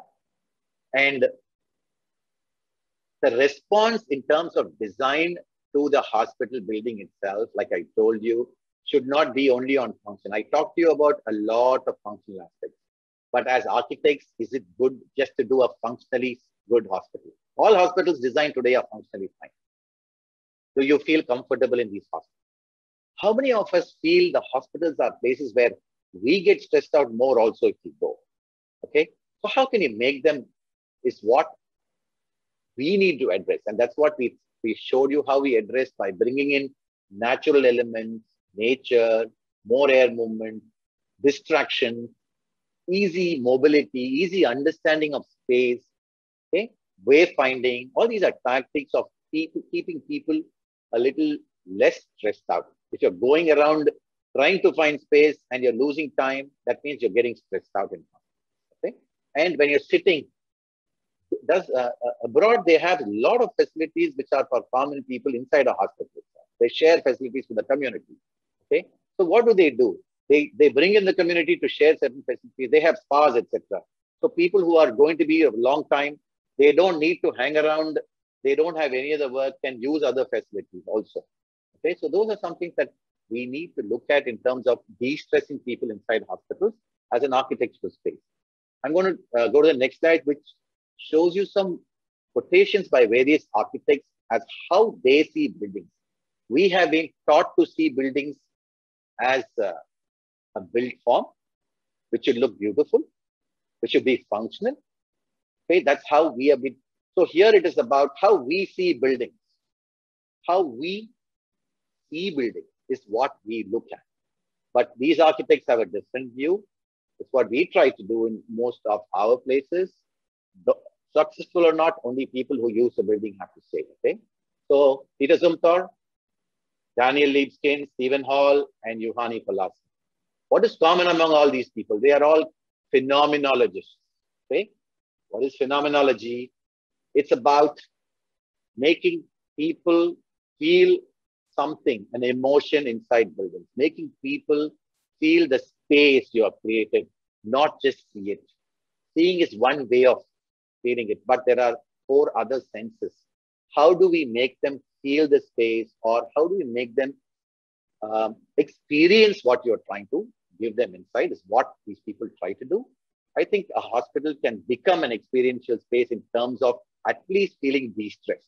You don't need to feel something outside of the hospital happening inside the hospital, but you should feel not de-stressed inside. I mean, you should feel not stressed inside the hospital.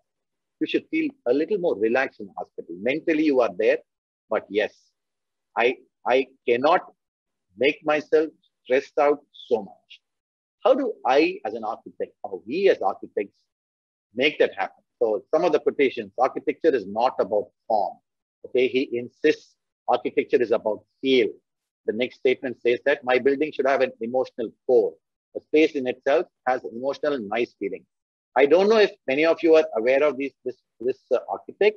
He's designed mostly small buildings. Okay, his experimentation has been on small buildings like chapels, the term is spa, the spa space. In each of these spaces, he uses the local materials, texture, smell, color, everything to make persons feel an emotion inside his building. So he says, every building, he says, has to have a soul.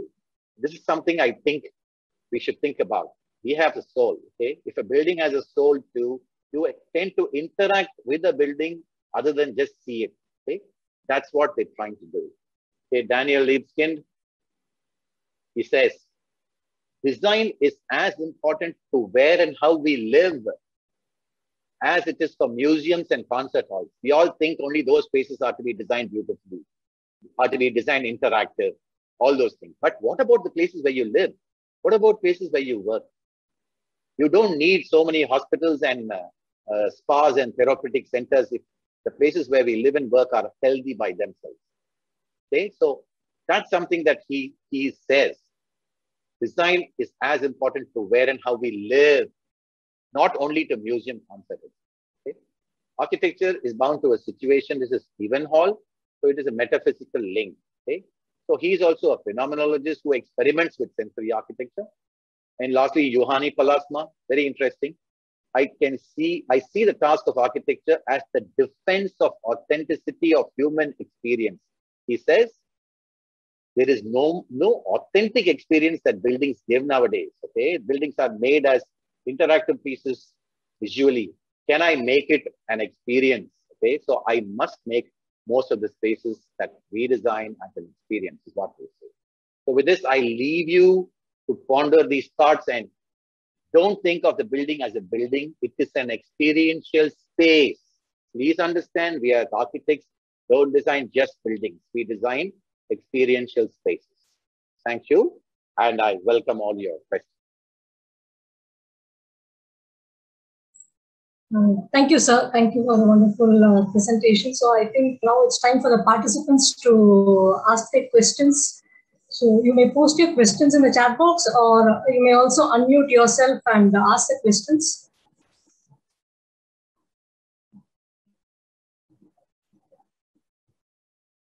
Yeah, there are two questions in the chat box, but I like somebody to ask. I want to interact, right? Participants, my experience here has been only talking. Okay, I need to hear.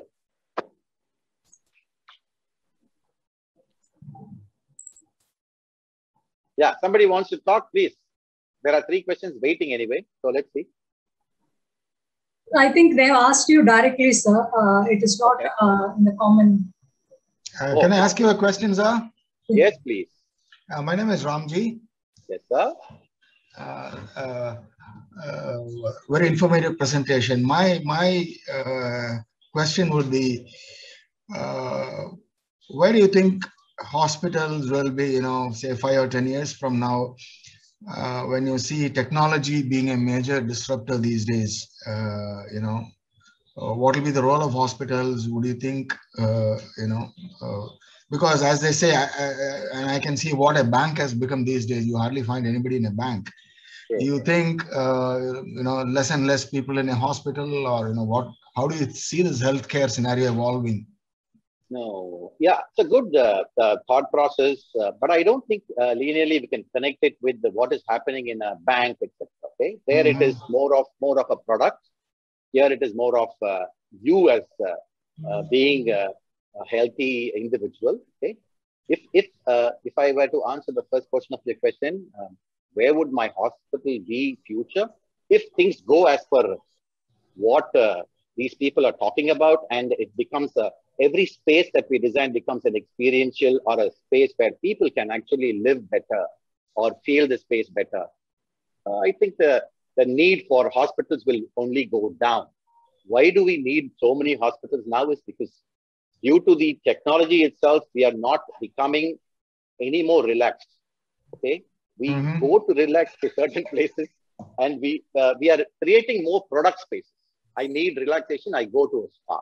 I need relaxation, I go to a center where they offer me stress management. Okay, whereas if most of our spaces are actually spaces where I can relax myself, meaning like mentally, the stress levels will not be so high. Okay, we have brought upon the stress levels to ourselves with technology. Yes, technology must happen, but at the peril of what I would like to question.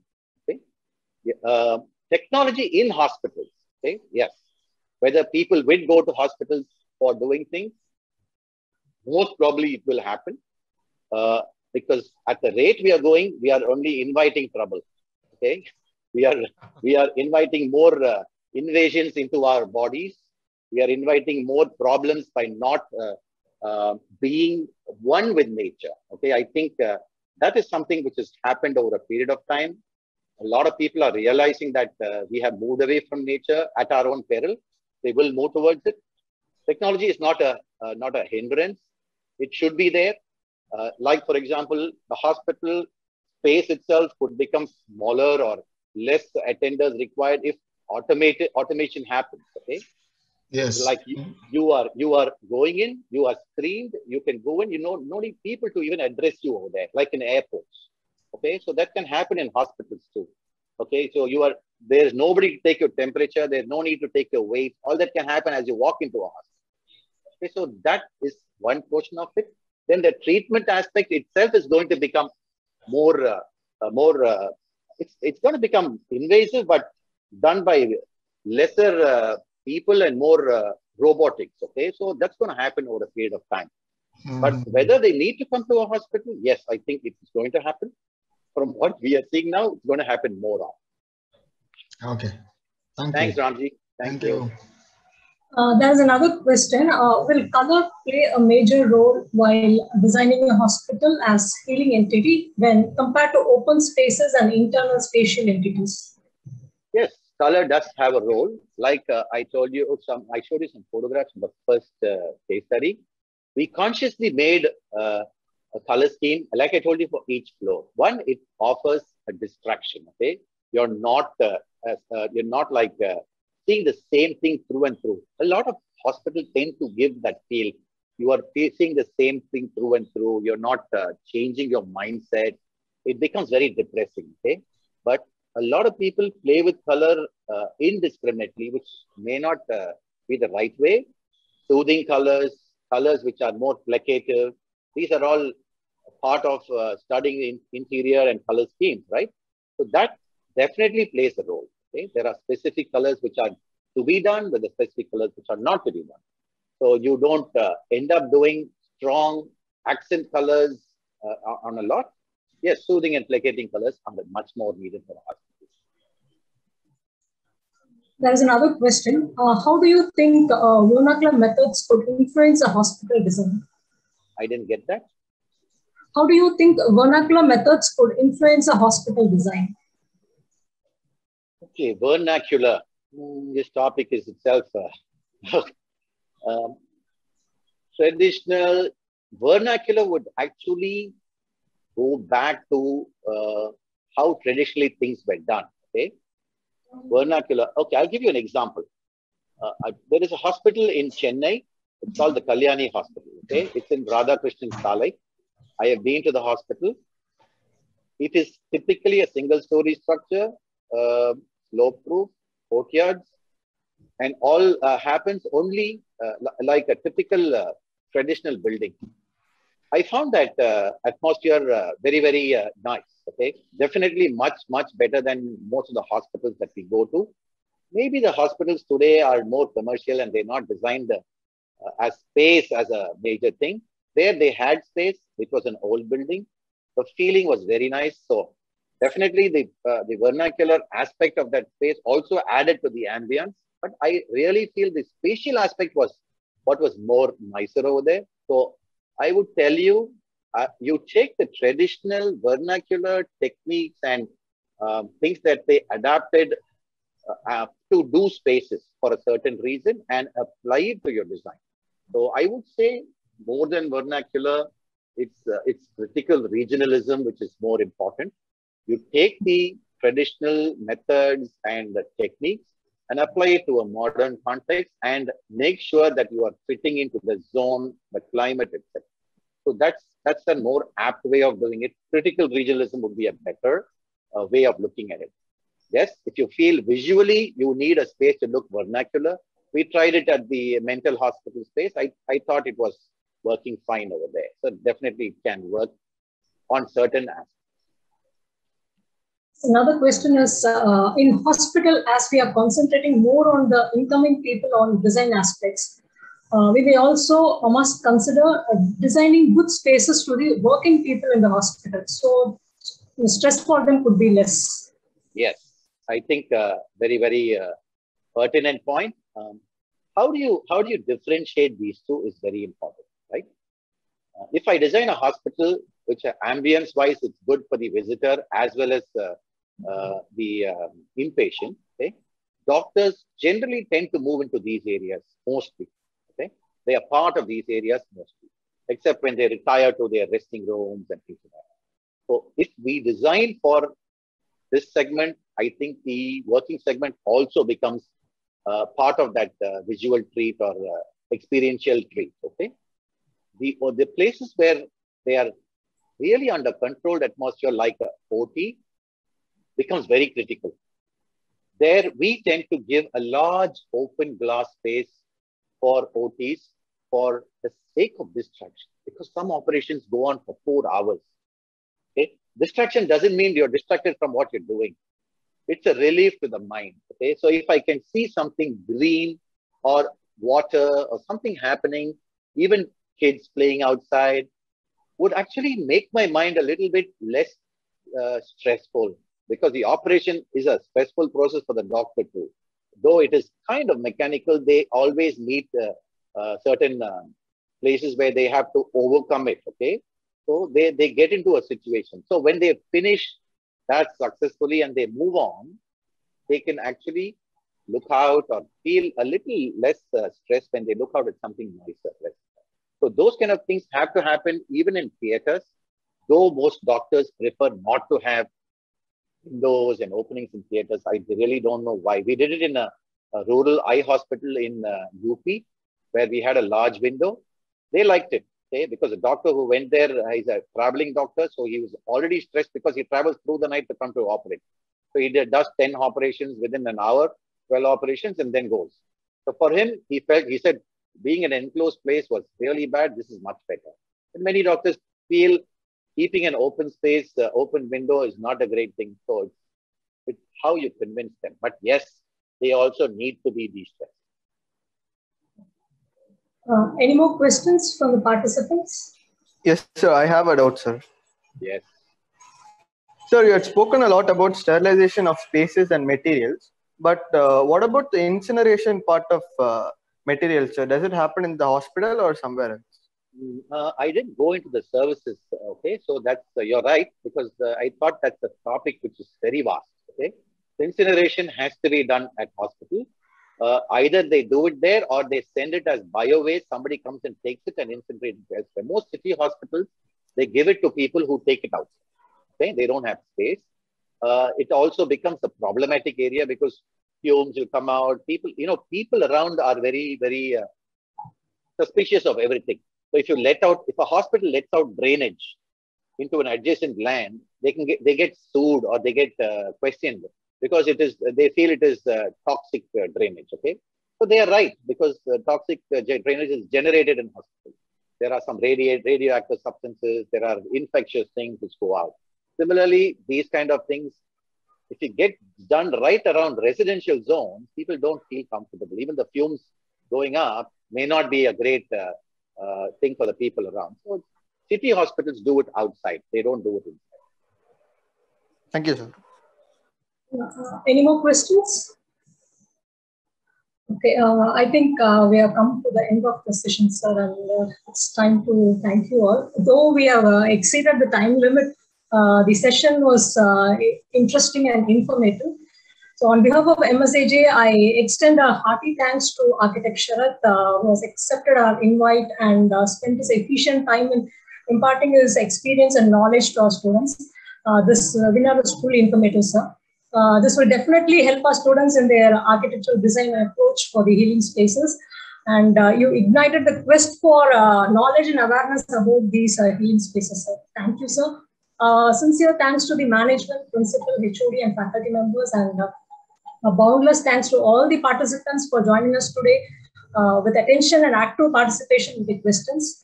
With these warm words, we move to the end of the session and the close of today's webinar. Thank you very much. Thank you very much, Porchelvi, for having me here, and thank you for the audience for a patient listening. I hope I have made a difference the way you think. Yes, sir, definitely, as well as imparted something that you can think about. Thank you very much. Thank you, sir. Thank you all.